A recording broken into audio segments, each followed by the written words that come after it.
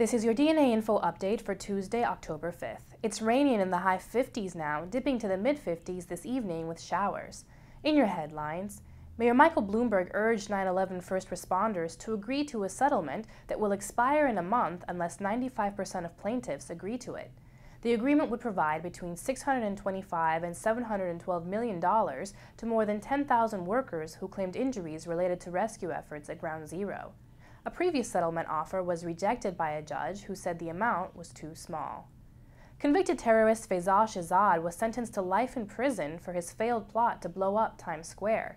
Shahzad left an SUV filled with explosives in Times Square last spring, but the bomb didn't detonate.